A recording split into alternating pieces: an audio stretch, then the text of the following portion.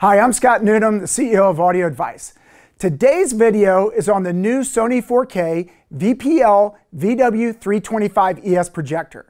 As we were reviewing the new Sony projectors, I decided to do some testing in my own theater, so we're shooting here today. The upshot is that the Sony 325ES is a terrific, true 4K projector for under 6K. If you're looking for a more expensive laser projector or a less expensive projector option, we have reviews on a host of projectors at audioadvice.com. Now let's get started.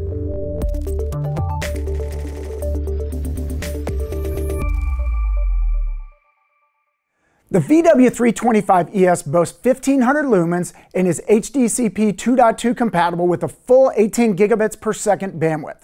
We see this projector being used with screens up to 150 inches. Beyond that, you need to move up to a brighter projector.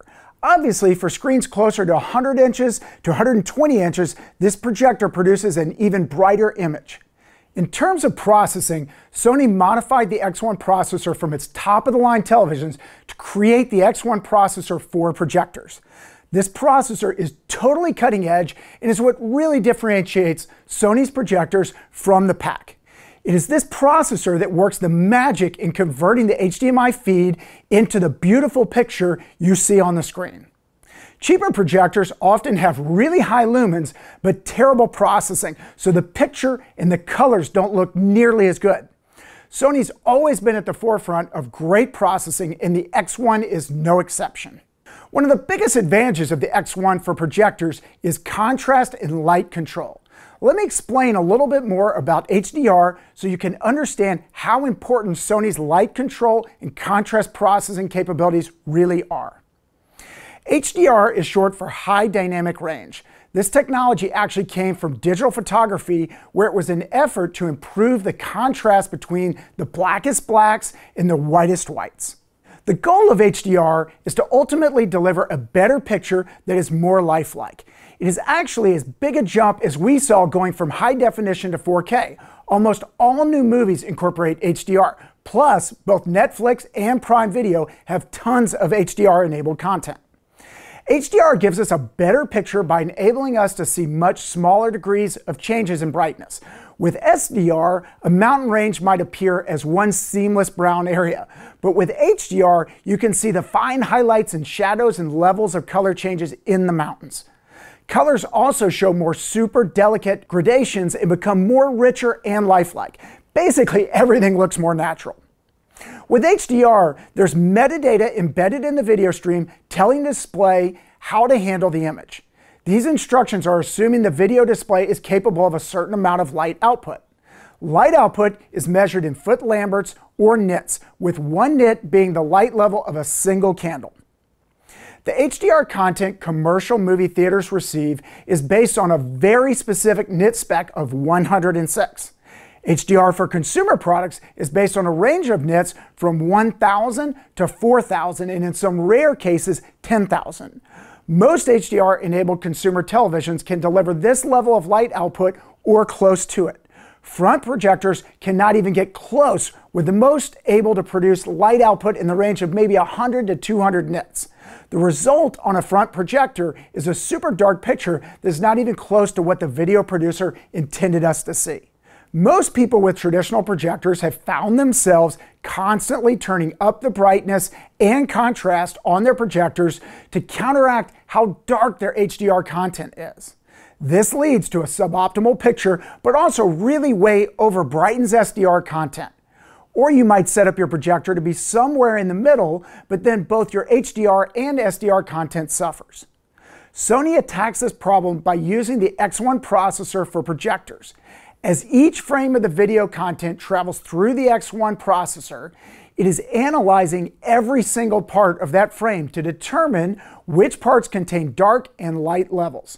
What the Sony Dynamic HDR Enhancer does, in simple terms, is to enhance the bright areas and in the dark areas pull down the black levels. To do this on a frame-by-frame level takes an extremely fast processor like the great X1 model Sony modified for use in this projector. What really excites me is Sony's Dynamic HDR Enhancer is not fixed at one level.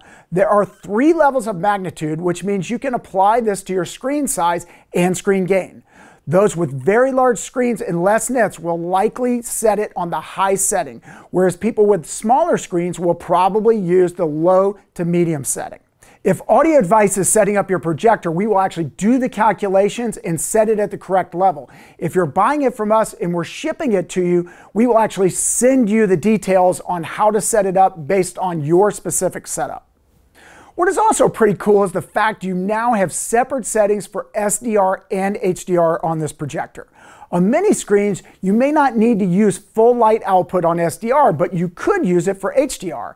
It's important to pause here and understand that this means there is basically a dual contrast control engine that includes the X1 for projector processor enhancing frame by frame and the advanced iris working together to give you the best contrast possible.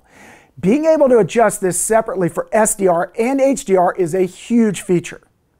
Ideally, I would like Sony to have a way to input the actual foot lamberts or nits of an individual setup and have the processor adjust based on that data. But for now, this is a massive improvement for HDR content.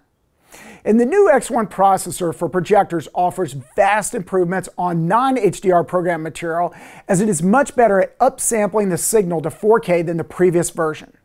The VW325 will also seamlessly work with an aftermarket Panamorph lens should you really want to go the extra mile to get every bit of light for widescreen viewing.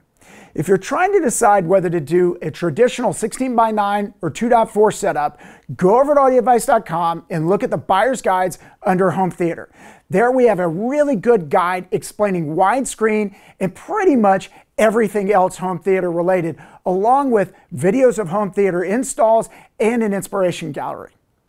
The VW325 uses 3 true 4K SXRD imagers delivering 8.8 million pixels. This is an important point because you will find that many less expensive projectors use 4K marketing language but do not produce a true 4K image. Now, motion flow is a Sony tech that has been around for a while, but it is amazing how well it works. On many projectors, when the scene moves really fast across the screen, you see some jerkiness or stuttering of the image. Motion flow totally eliminates this. It is really fun to watch a train fly across the screen and turn motion flow on and off to see how well it works. One of the best features of the VW325 is its installation flexibility. Lens shift allows you to move the image up and down or left and right on your screen with zero picture degradation. This is incredibly important if you do not hang your projector perfectly centered on your screen. You can actually be off several inches and still perfectly fill your screen using lens shift. For the DIY person, lens shift is a massive bonus. A great example of this is an installation video we actually have on our website now, where it was in an attic and we had to offset the projector dramatically from where the screen was because of the shape of the room. If you want to see an example of how we did that and did the measurements, go check that out on audioadvice.com. Every projector has a specification for a range of distances it can be from your screen to properly fill the screen. The 325 has over a 2x zoom ratio. While there are some sweet spots we help our customers find, the range is very wide compared to the competition. If you are designing a new theater and are trying to figure out where to place the projector and speakers and how many chairs will fit into your room, check out our free home theater design tool at audioadvice.com, where you can put in your room dimensions and it will show you in real time what is possible. The 325 also has input lag reduction that you can turn on for gaming. As you might imagine, there's some trade-off in motion enhancement and color processing, but it's a great feature that you can turn on and off based on whether you're gaming or not.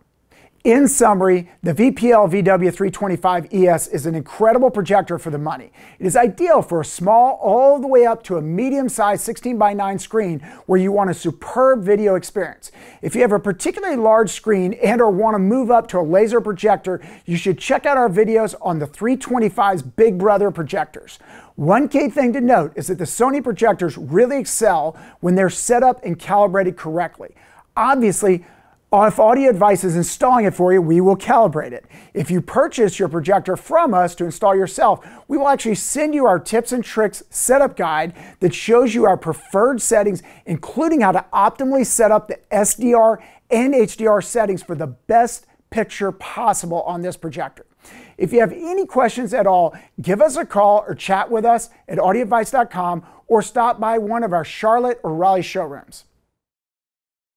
If you enjoyed this video, please like and subscribe to be the first to get more home theater and home audio content. Thanks for watching.